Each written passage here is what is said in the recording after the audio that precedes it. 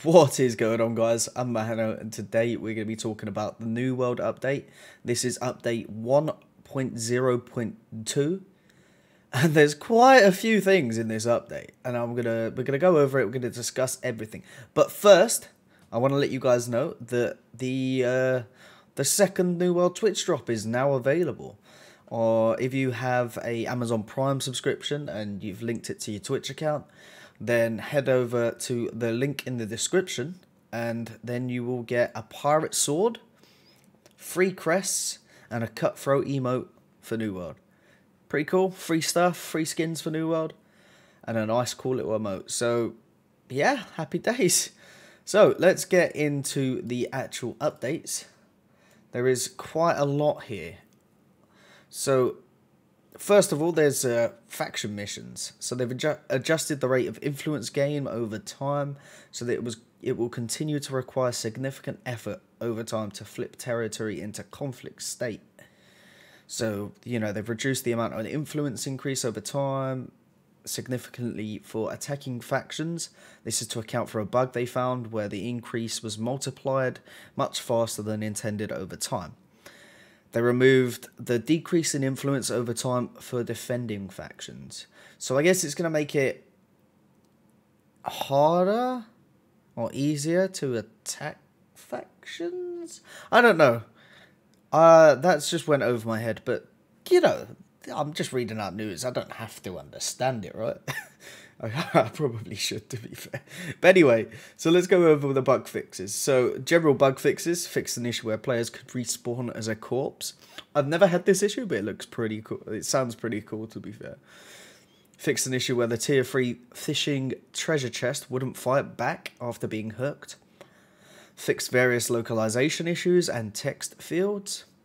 Fixed an issue causing players kicked, suspended, banned, or removed from the game by easy anti-cheat. And not receiving clear communication. Additionally, a message has been added so players can better understand why they have been banned. Fix an issue causing territory influence to be reset after an invasion. Fix an issue where players attempting to take a split amount of stacked items from a different settlement their faction owns. They were charged for the entire cost of the items in the stack. Okay, that's pretty cool. Fix the game crash caused by a player targeting another player with a healing effect at the exact moment they fast travelled or teleported away. Fix an issue reducing variety and potential quality of loot obtained from game modes and chests within the world. That could be interesting. Fixed an issue causing some crafting bonuses to not provide the minimum intended values. Fixed an issue where overflow items in storage transferred to a different territory. Fixed an issue where petting Barkamedes caused the camera to jitter. That's the biggest priority, is making sure that you pet Barkamedes and don't bug out. Fixed an issue causing the ice pylon ability to not cool down appropriately. Fixed an issue where settlement storage can become massively overflowed by expired contracts. Fixed an issue where players' movement could stutter after becoming encumbered from logging. The amount of times I say fixed an issue, it's in this. I apologise, guys. Fix an issue where there were not enough chests at Hapless Homestead to fulfill faction quest requirements. Fix an issue causing players to randomly teleport.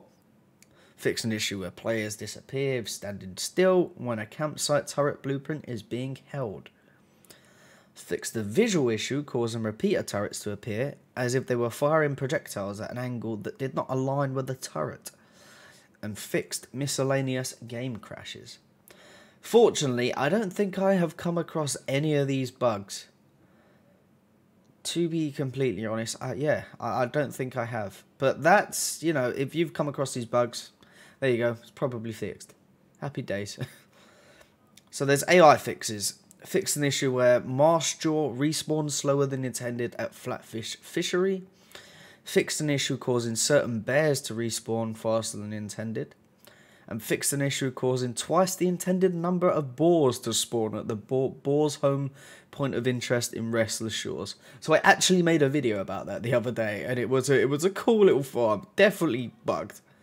But if it's, you know, half the amount of boars, I still think it's going to be a good little farm. So there is store fixes.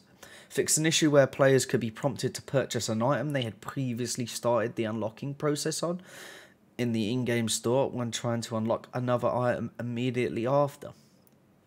Good. Fix an issue causing store previews for skins to not work correctly when the player was actively wielding a weapon. Fix an issue where the Righteous Guardian armor skin would not change colour in war. Fix an issue where the Runic Bear armor skin would not change colour in war. And fix an issue causing incorrect poses when previewing store items. Thanks for your support. We'll see you in Eternum. So, there's quite a few stuff going on there. Quite a bunch of bug fixes and, just fixes in general. They also announced that they've added more stuff. They've implemented more back work for the player transfer, so hopefully we'll be seeing that very soon. I've got a couple of friends waiting to join our world and come hang out with our company. But that's pretty much it. Make sure you claim your Twitch Prime drop. And if you enjoyed this video, please smash that like button and subscribe if you haven't already. It really, really does help. And I'm going to be doing videos on, all the updates, any news that comes out. So if you want to, stay up to date with New World news and you can't be arsed scrolling through the forums and Twitter and all that stuff, then make sure you subscribe. I'll be covering as much as possible. And if you want to see me play New World live and other games, go check out my Twitch, twitch.tv/the Mahano. Anyway, guys, I'm the Mahano, and goodbye.